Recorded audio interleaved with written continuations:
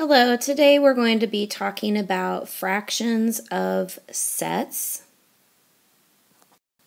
And to start us off, we're going to have our math message, which is, if you have 20 pennies, how many would be 1/2? So those aren't necessarily pennies in my picture, but they do represent pennies. So if I have 20 so-called pennies, how many would be 1/2? Well, one way that I could do that is I could divide it into two groups and make sure that I have the same number in each group. And so in this case, 1/2 of 20 would be 10 pennies. Okay? But what if we had 24 pennies and I wanted you to find 2/3? In this case, when I look at that, it kind of looks like a mess, right? So I might want to put my pennies into 3 groups. So I'm just gonna kind of move things around here.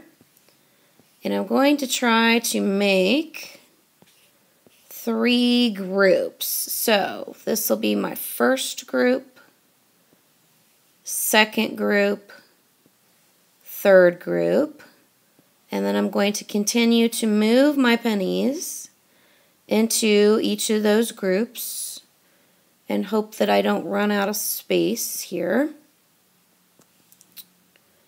And this is the neat thing about this program, is I can actually move things around. They're not necessarily even at the moment, but I'll try to fix that here in a few minutes.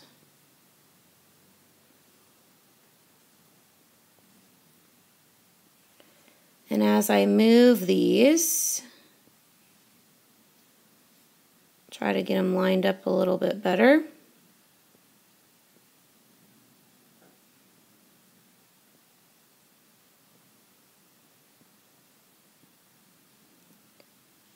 Okay, I've got 3 groups. And how many do I have in each group?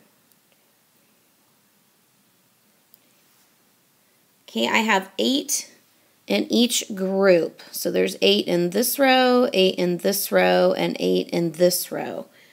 So if I were trying to find 2/3 of 24 pennies, it would be 2 groups of 8,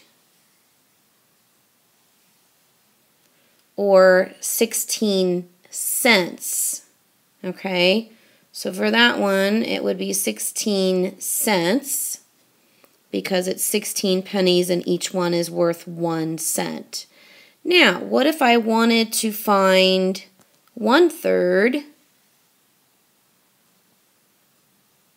Again, I'm going to need 3 groups, right? Because 3 is my whole part, right?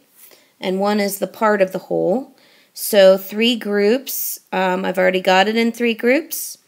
I just need 1 part of that 3 groups. So in this case,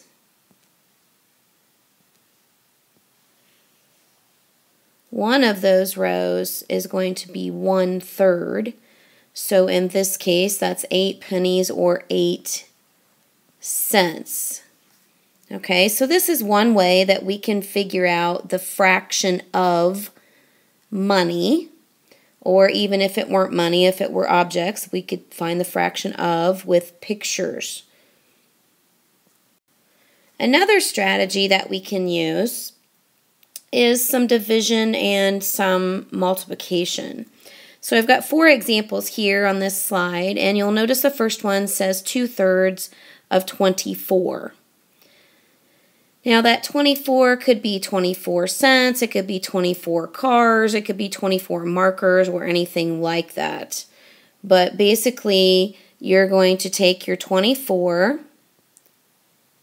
which comes down here, and I'm going to divide it by 3, and then I'm going to multiply that times 2, just so you can see where those numbers are coming from.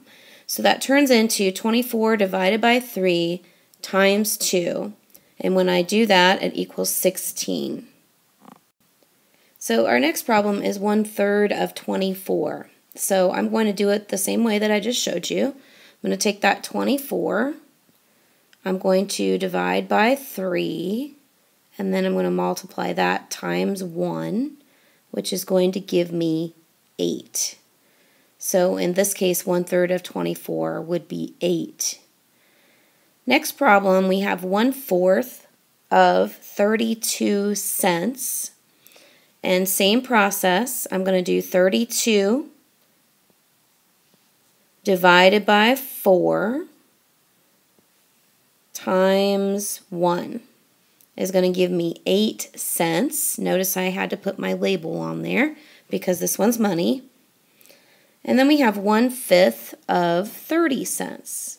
So again, I'm going to do 30 divided by 5 times 1. It's going to give me 6 cents. So to summarize what we've learned today, we learned that we can figure a fraction of something like money. We can use pictures, or we can divide and multiply. Thanks for watching.